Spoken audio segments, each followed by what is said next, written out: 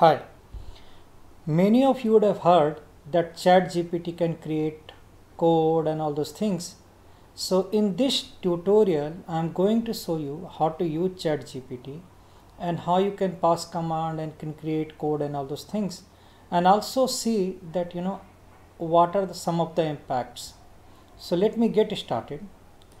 I want ChatGPT to create a bar chart for this kind of data, where you have three fields: prod, which is a categorical field, taught principal, which is a numeric field, and ROI, which is an again numeric field.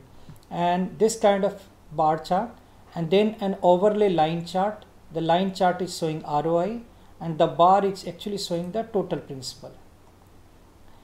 So let's try to see that how ChatGPT can create something like that. For doing that, you actually go to the ChatGPT. This is a link, and once you go to the link, it will have something like that: try ChatGPT. Once you click in, it will ask for login. I have already logged in, and here you can go and run it. To make sure that you can understand what is going on, I am just zooming it so that you can see what is happening. And I'm going to also show you command clear cut that what I'm going to pass. In this, I'll provide this notepad in the description, also a link as a link in description, so that you can just copy and paste it. So I'm going to say to ChatGPT that there is a SAS dataset TMP1 which has three fields.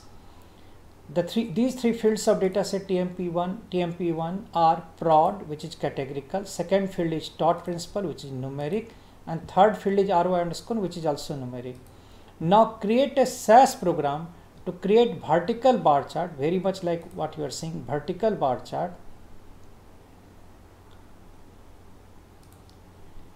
and put value of its field taught principal for each distinct value of field prod into vertical bar chart, where bar height proportional to the value of total principal, and put value of taught principal as label at the bottom of these bars. So if you look at what I am asking, is very much only this particular portion in the first go, not the overlay. Overlay I'll be passing in the second go. I'll pass the second go. So first thing, I'm going to put something like this in the chat window of ChatGPT. So here is I'm just putting this chart and I'm saying continue. Let's see what it does. So it is creating a code.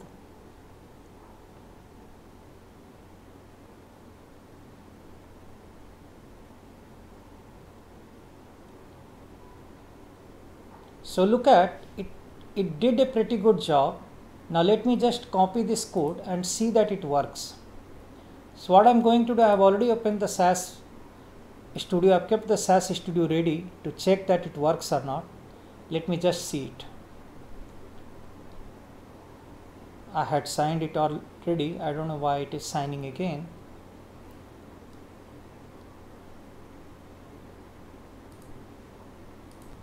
So here I'm just pasting that code.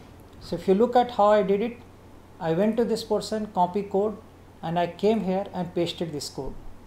Let me put a run here because I want to see part by part. Let me first run this part. So it is definitely creating A, B, C, and look at one thing.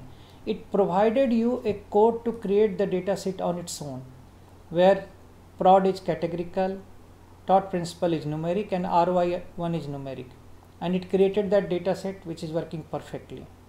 Now let's look at the vertical bar chart, it works or not. So it is creating a vertical bar chart or not. Let's see it. So it created a vertical bar chart.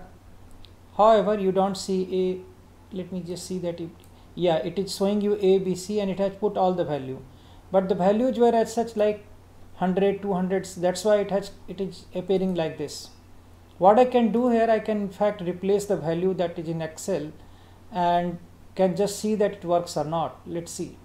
I'll just put this particular value as in the code, and I'll just see that it works or not.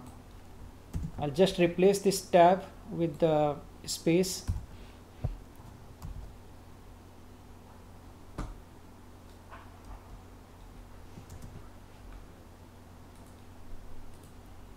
let me put this particular portion in SAS.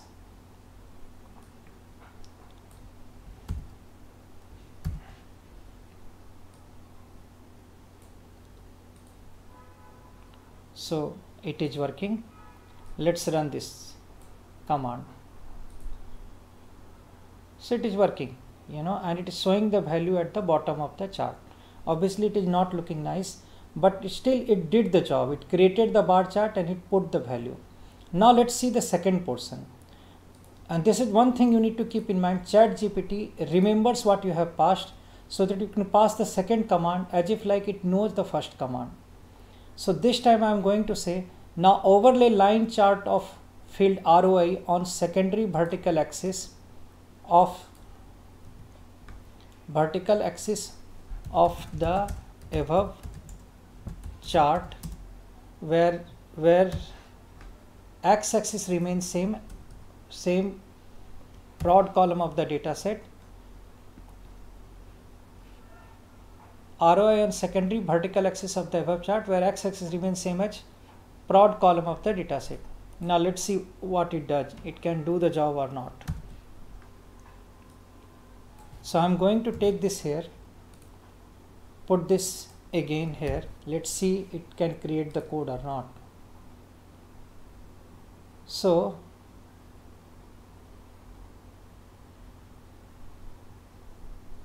let me scroll and see that it does or not. So it is creating something.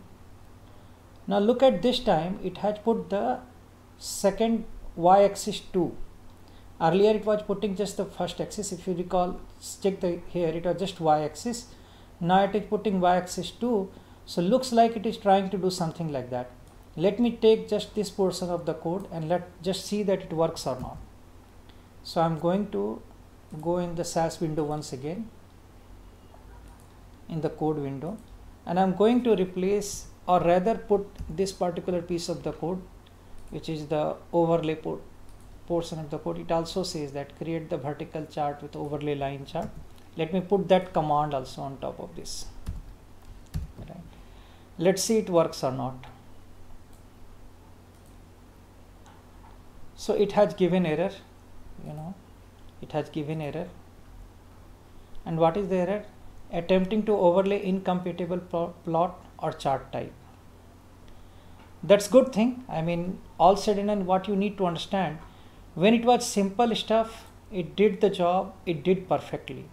But it was slightly complicated, actually it couldn't do the chart. So let's do, don't get disheartened. We will just, I'll just put the code which works, and then I'll explain some other part which is associated with this particular thing, that how you can manage with. I have written a code which works. If at all you are thinking that you are not successful with this, so this code you can copy paste. I'll provide this code in this same text file. When you copy and paste, you can get that. There will be a link there. So here you got the chart, overlay chart, very much the way it was coming in Excel. So anyway, with this tutorial you understood how to generate SAS command, how to pass the data command to that, how to pass the command to ChatGPT, and how to get the code and how to copy the code.